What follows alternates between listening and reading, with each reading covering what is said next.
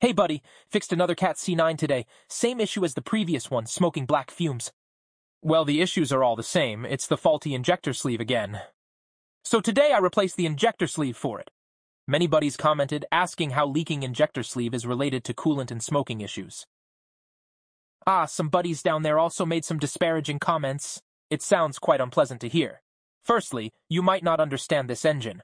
Once it leaks coolant, the coolant gets sprayed into the cylinder through the injector, leading to poor combustion, hence the smoking and knocking. Because on the C9, the diesel passage is integrated with its cylinder head. Yeah, once the injector sleeve leaks, coolant goes directly into the diesel passage.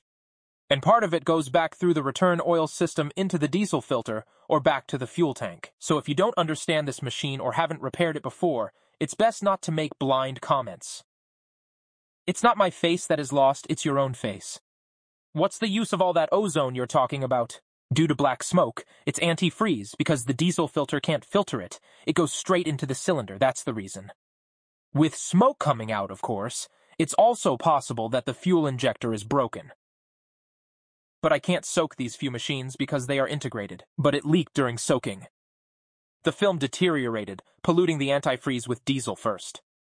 So it caused the eyes to feel offended. I repaired it, just replace a set.